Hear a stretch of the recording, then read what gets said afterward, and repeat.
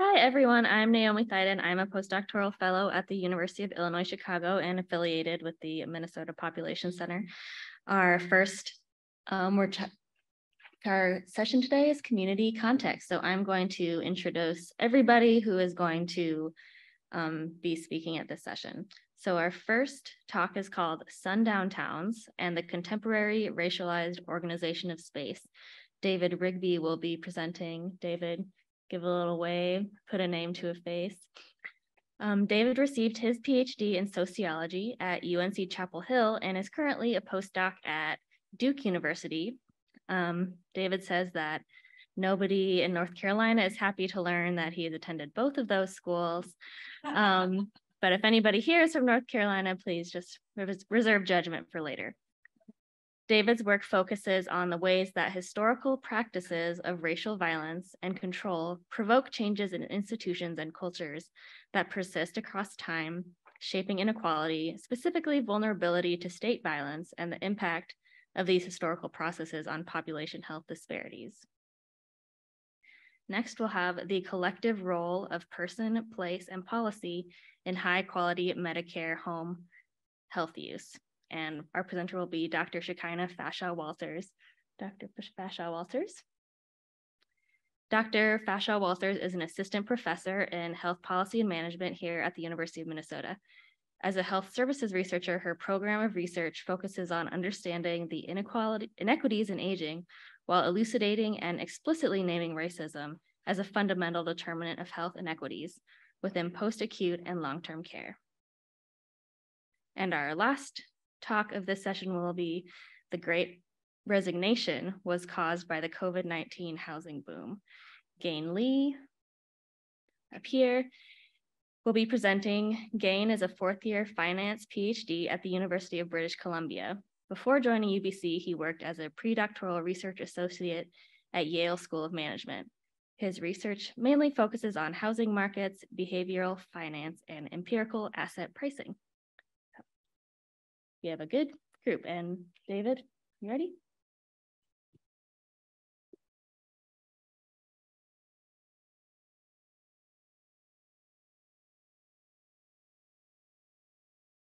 Where am I looking for time? Okay, thanks.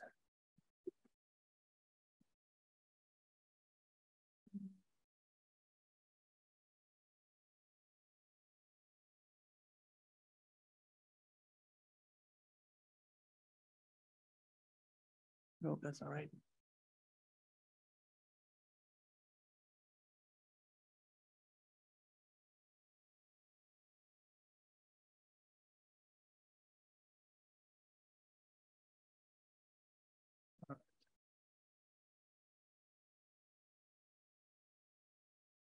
Well, hello, thank you all for being here. It's an honor to be part of this conference looking at the role of place in health and well-being. And this paper is looking at specifically place and social context and history. Thank you to Naomi for serving as session chair. My name is David Rigby, and my collaborators on this project, Mike Esposito, Hetty Lee, and I, are looking at whether historical sundown town practices that were designed to exclude or restrict the movement of those racialized as non-white from public spaces long ago continue to shape the way that people access public space and resources today. Along with a growing body of his work on historical legacy studies that describe the long-run effects of historical racial violence, we're going to argue that historical racial violence and social control can bring about changes in institutions and cultures that persist in shaping communities and organizing contemporary experience. So here we're focusing on the impacts of sundown towns, which encompassed a set of legal and conventional practices that sought to restrict the mobility of those racialized as non-white, and in practice were often marshaled to restrict the mobility of Black residents or Black people, or to prevent them from occupying spaces that were intentionally constructed and reserved for whites. In our data, we have examples of sundown policies that were codified in law, as well as signs like the one on this slide that were posted in public places, and then informal practices of exclusion that helped to construct and maintain white public spaces. So for information on historical sundown town status, The data that we rely on is collected by James Lowen. And these data have now been expanded using a crowdsourced information on the exclusionary practices in places thought to have once been sundown towns. Like a lot of data on historical racial violence, these aren't comprehensive.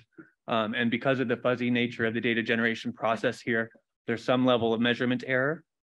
And for this reason, we think that our analysis reflects a conservative estimate of the impact of sundown town histories. For data on how people are moving around in public spaces today, we rely on SafeGraph, cell phone telemetry data for the entire US throughout the year of 2019. This data set is structured in a way that includes an exhaustive list of points of interest of different kinds, paired with census block groups.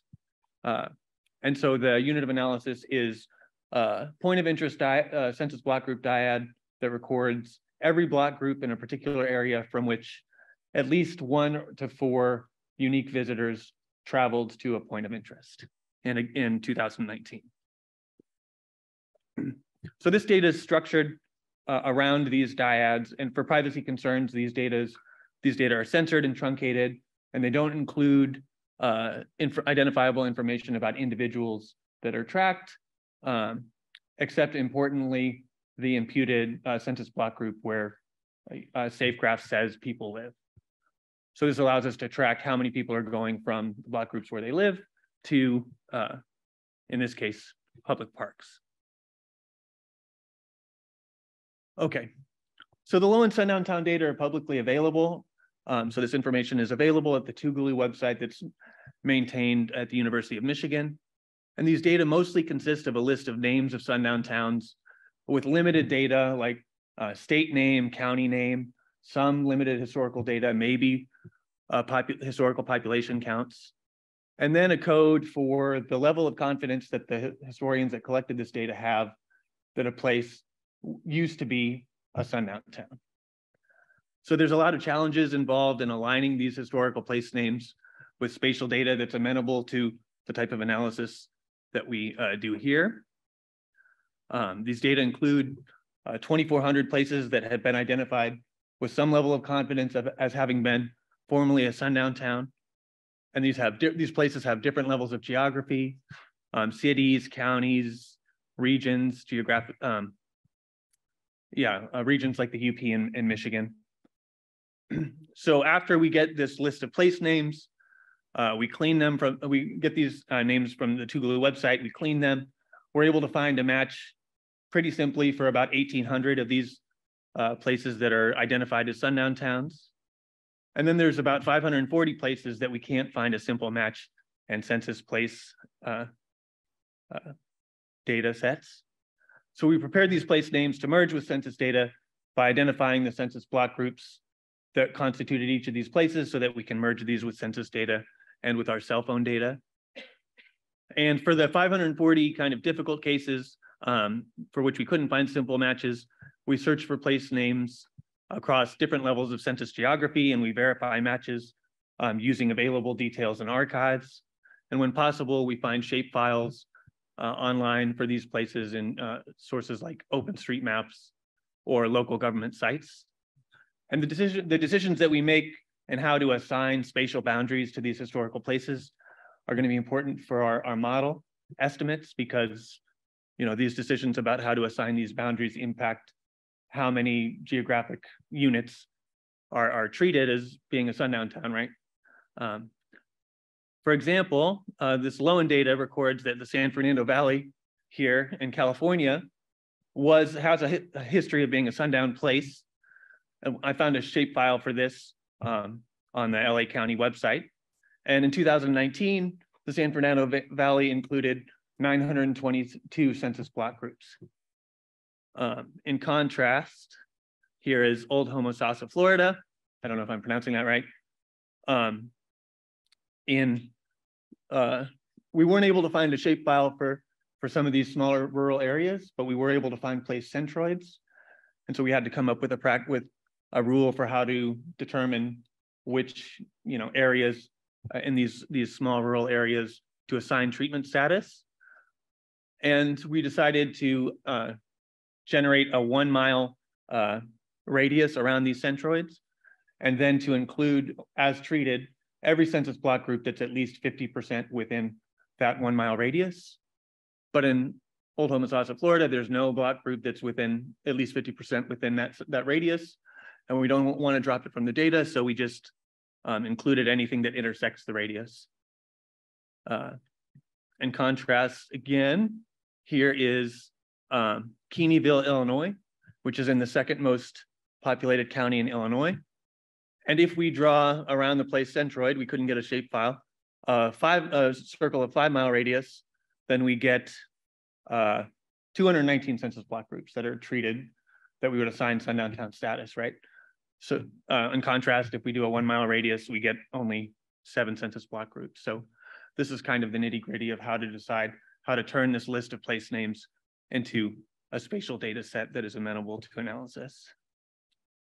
And unclear why I included that, sorry. All right, so after transforming these Sundown place names to spatial data with place boundaries into a new data set that we can use to analyze contemporary effects of these histories of racial violence, we suspect that Sundown Town practices are going to shape contemporary access to and use of public space through 2 different major mechanisms. This is a map of, by census block group, the Black population size projected underneath a map of the boundaries that we generated for places that have a history of being a sundown town. And so the first mechanism through which we think that this history of sundown status impacts contemporary access to space is through the segregationist historical pathway, where partly due to these historical exclusionary practices, Black people are less likely to be concentrated near or in towns that were once sundown towns. And thus they have less routine access to the parks that are located in these places that have these histories. And there are a disproportionate number of parks that are concentrated in these areas. And then the other mechanism that we're going to focus on today is the racialization of space. And so we think that sundown towns exert durable impacts on the contemporary use of public parks through a racialization of space, through a process by which these exclusionary practices help to crystallize a collective understanding of some spaces as white spaces and some spaces as Black spaces in a way that has durable impacts for the way that people experience these spaces and the way that institutions control these spaces. All right, so we're going to model the association between contemporary use of public space and historical sundown towns using a Bayesian multi-level negative binomial framework. And importantly, this model allows the effect of historical sundown town to vary across locality. And so this model allows us to assess whether a park's history as a sundown town location predicts how racialized communities interpret and use that space today. And we include an offset for block group population size to convert these estimates to rates. So the model estimates in the figures that I'm about to show you should be interpreted as the expected number of visits to a particular park per 1,000 block group residents among predominantly Black communities across the US using 2019 cell phone data. So this figure shows the predicted visits per 1,000 block group residents from a hypothetical block group to a hypothetical park site throughout the course of a year, according to our multi-level model. And these results are averaged across the entire country here. So the panel on the left shows model predicted visits in 2019 from a predominantly Black census block group to a park in an area that does not have a history of sundown town exclusions. And the panel on the right shows park visitation behavior throughout the year from predominantly Black communities to a hypothetical park that was located within the bounds of a place that was a sundown town. And you can see that throughout the year, there's stark differences. And this broadly aligns with our racialization of space hypothesis. Speeding up without speeding up too much. I also want to highlight that there's a lot of place-based heterogeneity in our findings. And so this is estimates for just St. Clair County, St. Louis, or St. Clair County, Missouri, which is outside of St. Louis, which is where was until about a week ago. And you can see that in St. Clair County, in places that have a history of sundown town exclusions, it seems like people from predominantly Black communities are, visiting parks and accessing public spaces at much lower rates. One more. All right. Okay. So all in all, our preliminary results point to a strong legacy of sundown towns on the contemporary organization and use of public space. I'm happy to talk about this more at length, that the data preparation and modeling was, complicated. On the one hand, sundown towns appear to organize contemporary park accessibility among Black communities through a long segregationist historical pathway where Black folks tend not to live in places that were once sundown towns, and also where many parks and public resources are located and concentrated in these areas that have histories of excluding Black folks. And on the other hand, even among Black communities that remain in close proximity to places that have this history of exclusion, residents are significantly less likely to access these public places. We still have a lot to do to tease out the specific mechanisms through which this history and this legacy imposes itself on contemporary outcomes. We're doing mediation analysis right now to look at how local policing practices impact how these legacies, read forward to contemporary, use of space. So I look forward to talking to you more about this.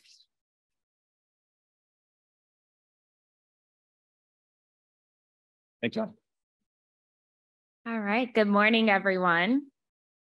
I'm from the South and I was raised by a Baptist pastor. So when I say good morning, I like response back. Good morning, everyone.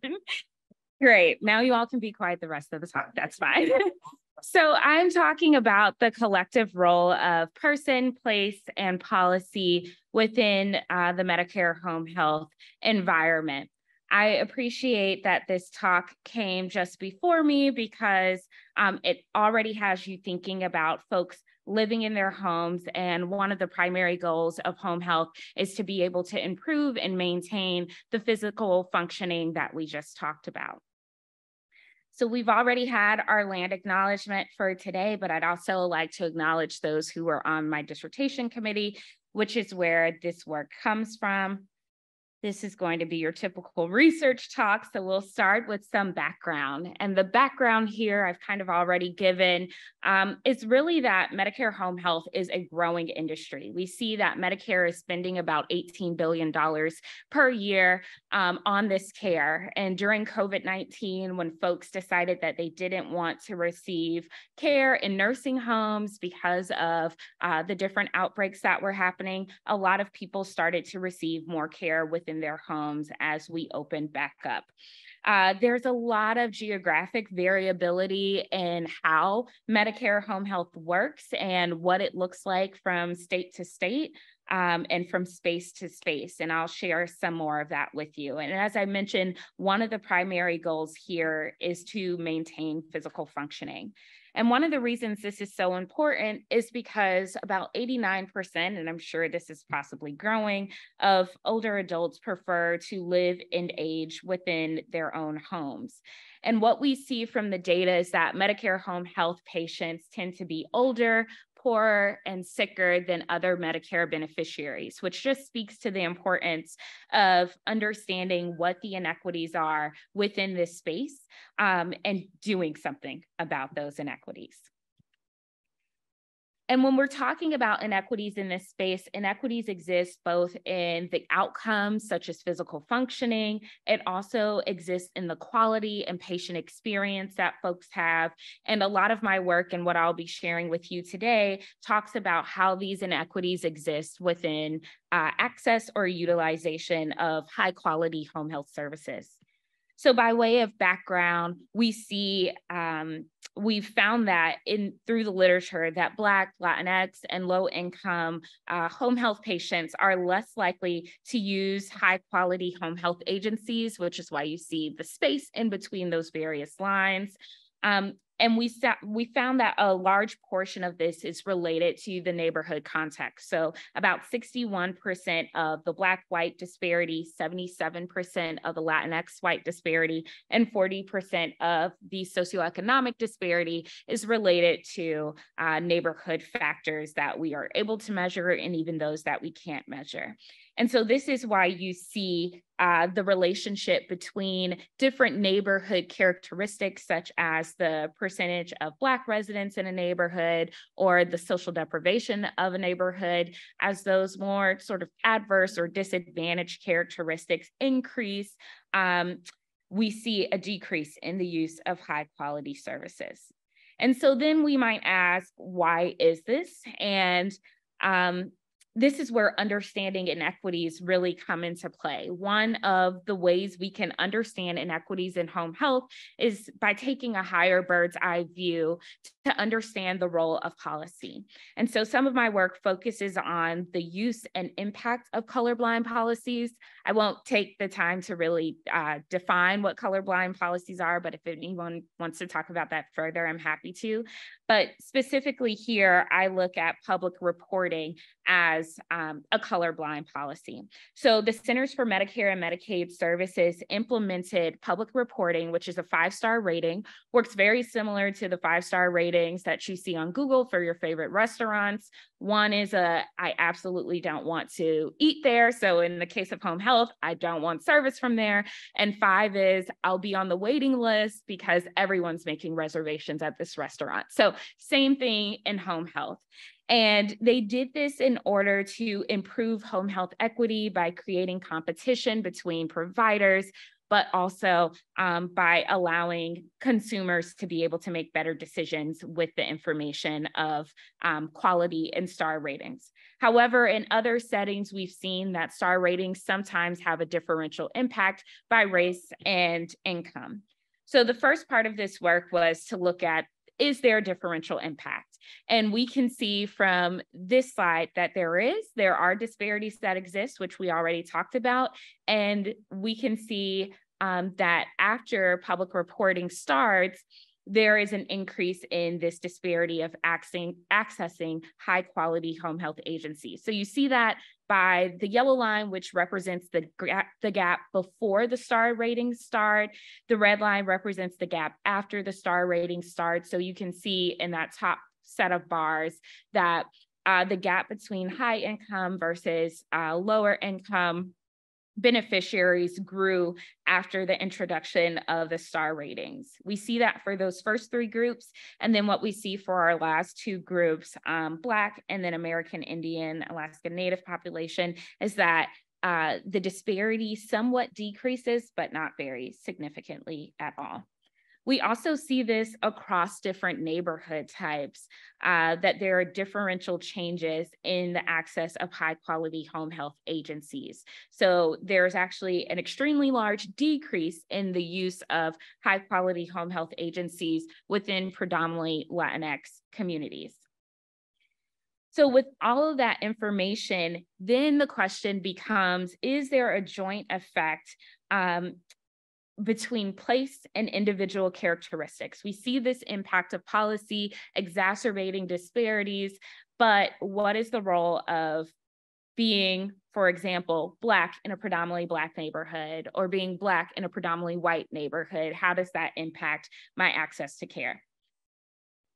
So in order to do this, I use a longitudinal difference in differences framework, which I'll kind of show you an equation of quickly. We use data from CMS, Medicare claims data, that includes the Medicare summary, beneficiary summary file, which has different characteristics of each home health patient. Then there's the outcome and assessment information set, which is an assessment that's given to every single home health patient that uses a home health agency that is Medicare certified.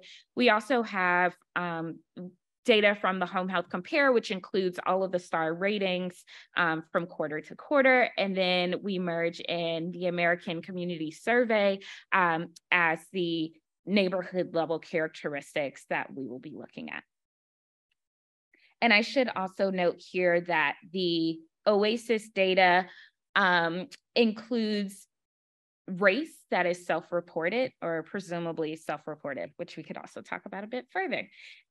I'm looking at all older adults here, age 65 and older, who are enrolled in Medicare and are living in the community using home health.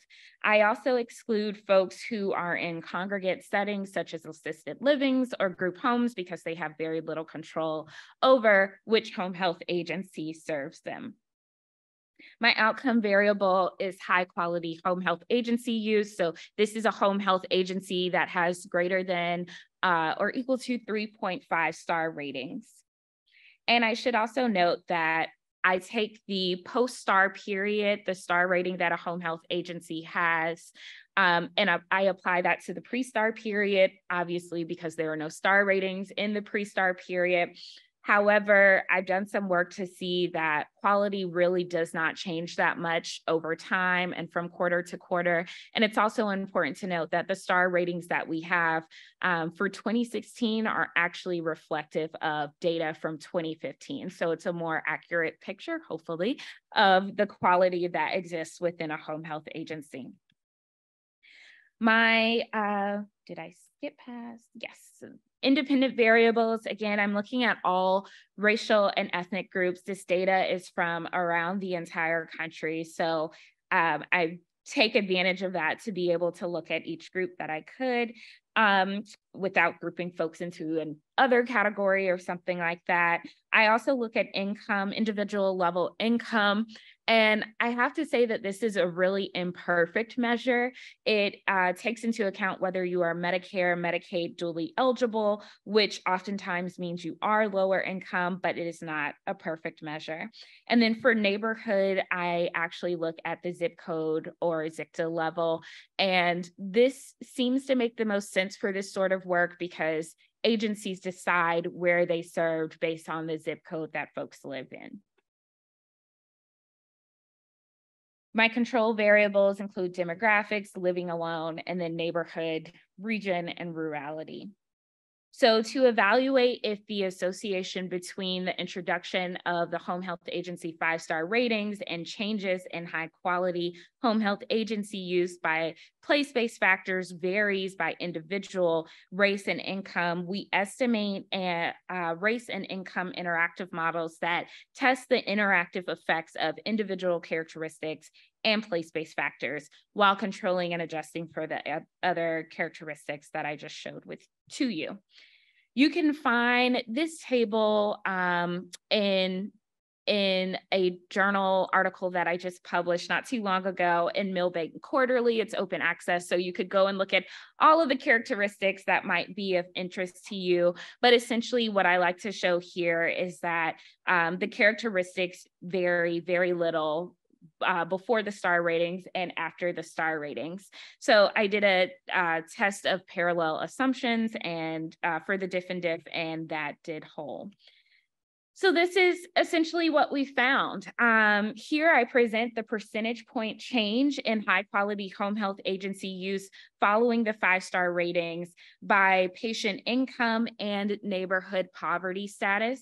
And so non-low income patients are represented by the yellow. Hopefully you can sort of see it. Low income patients are represented by the blue.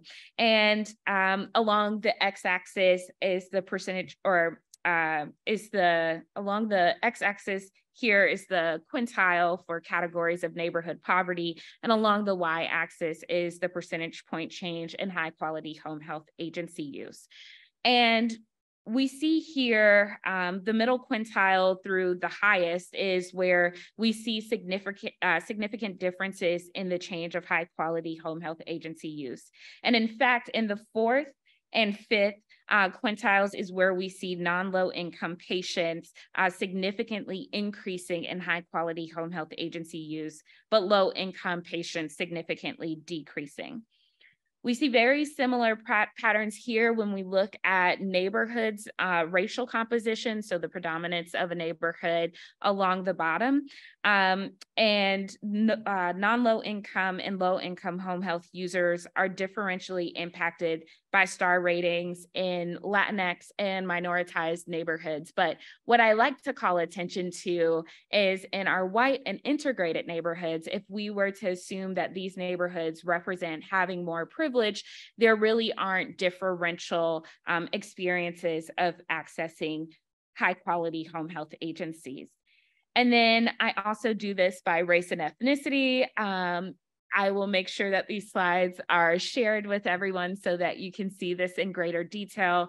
But the biggest thing to call out here is that Latinx beneficiaries within these different poverty quartiles or quintiles experience the lowest amount or the greatest decrease in access to high quality home health agencies.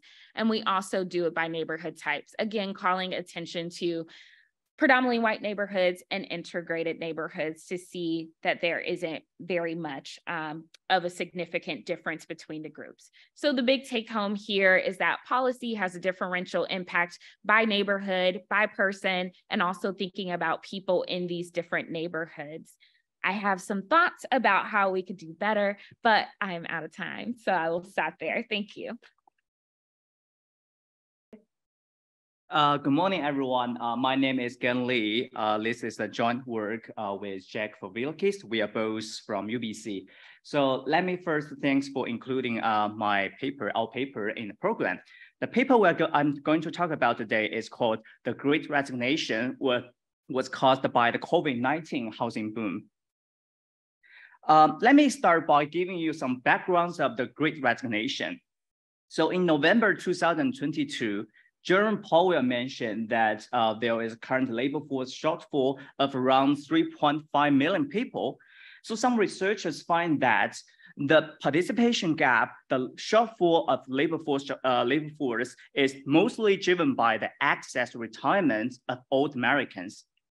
So people are very interested in this pattern and call this decline in labor force shortfall as the Great Resignation. But the mechanism behind the Great Resignation is still a puzzle. Here are some well-known facts about the Great Resignation. So this figure shows the labor force participation rates in different years relative to 2019. So each line here represents an age group. So let's look at the periods before 2019. As you can see that all age groups have experienced increases in labor force participation, but increase is most prominent for the oldest Americans, the people over 65 years old. Then when the pandemic occurred in 2020, all age groups have experienced the declines in labor force participation. But again, you can see that the decline is most dramatic for the youngest and oldest Americans, as you can see from here. The next, when we move to 2021, 2022, all age groups have experienced the recovery in labor force participation, except for one group, which is the oldest American. So we wonder why those old Americans have never returned to the labor market. Here are three possible reasons provided by Jerome Powell. The first reason is that the health threats from COVID-19 could prevent those old Americans from entering the labor market.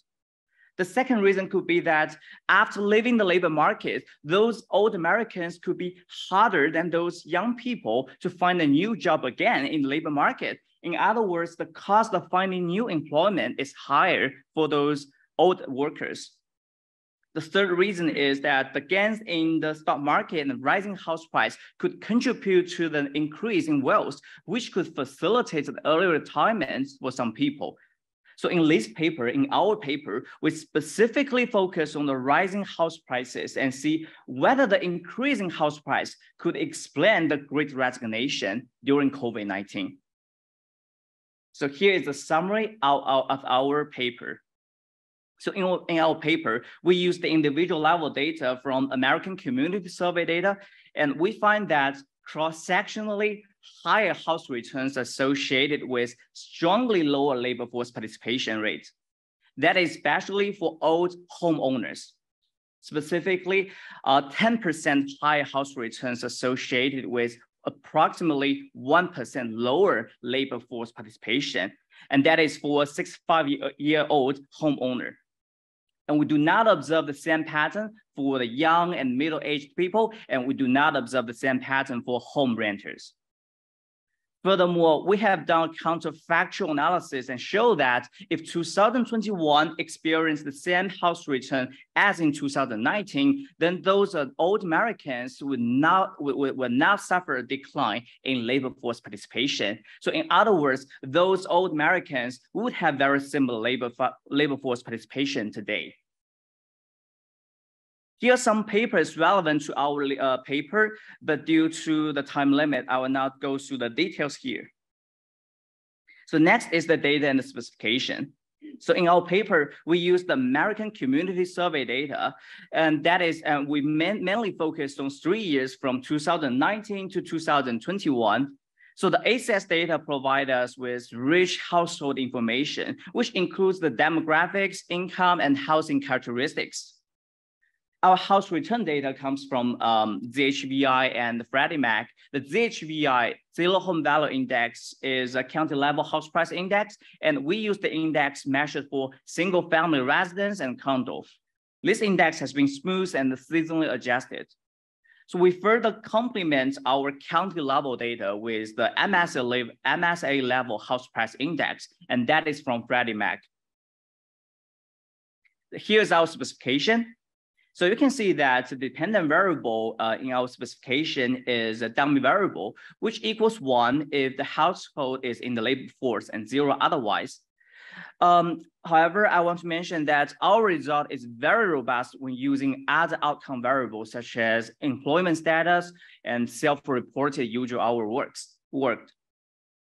Also, we have control for the county level characteristics and individual level characteristics. And those characteristics are very likely to be correlated with the outcome variable and also the house returns in the past. So controlling those characteristics could help us mitigate the omitted variable bias to an extent. More importantly, we add the house return, the county level house returns in the past 4.5 years.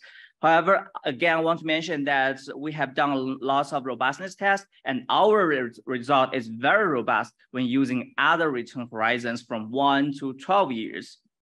So with those information, we estimate this regression separately for each 5-year age bucket and ownership status. So in other words, for each 5-year age bucket and ownership status, we'll get 1 B here. So the B here shows us the elasticity of labor supply to housing returns. Also, we have added the age fixed effects because we have 5 years in each age bucket. Lastly, we classed our standard errors at MSA level. So here is the results. This is the estimated elasticity of labor force participation to house returns. So the top panel shows the estimated elasticity and bottom panel shows the T statistics. The left panel shows the results using sample in 2021, and the right panel used the sample period from 2011 to 2021. So let's focus on the top left panel first. So you can see that the blue line shows us the results using old sample in 2021.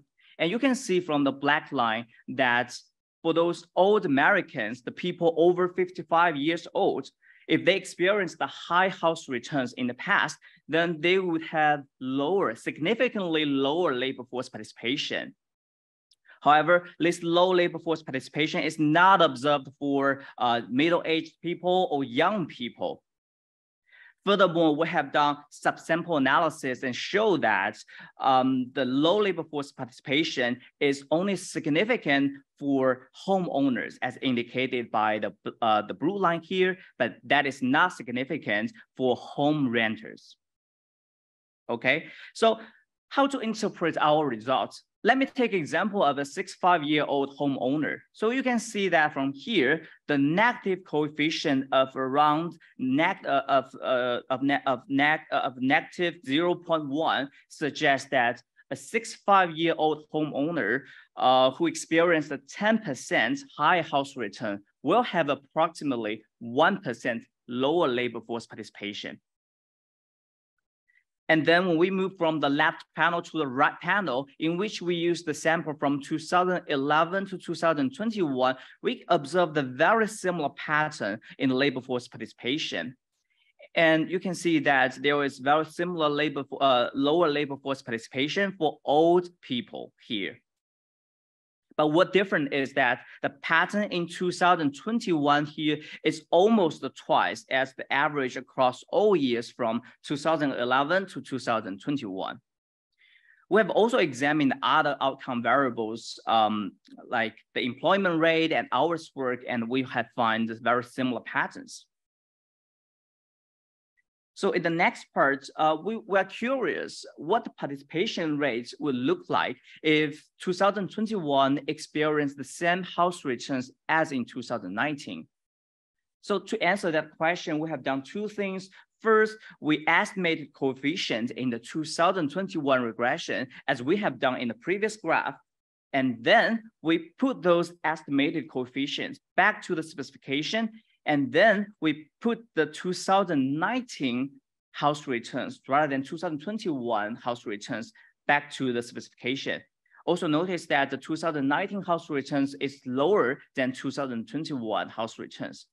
So this calculated labor force participation rate is called counterfactual of labor force participation. And it will show us that how much the labor force participation will be if 2021 experienced the same house returns as in 2019. So here is our result. So let's focus on the panel A first. The panel A is the result for all samples. Okay, so the x-axis is the age and the y-axis is labor force participation relative to 2019. So the red line shows us the actual labor force participation in 2021 relative to 2019. So from the red line, you can see that almost all age groups in 2021 have experienced the declines in labor force participation, but the decline is most significant for old people, for people over 60 years old. And then when we move to the pink line, the counterfactual labor force participation, you can see that it's very interesting that for young people, the counterfactual is almost identical to the actual labor force participation. But what more interesting is that the counterfactual of old people is far above the actual labor force participation rate. What does it mean? It means that if those old Americans experience the same house returns as in 2019, then those old Americans would not suffer a decline in labor force participation. In other words, those old Americans would have very similar labor force participation today relative to 2019.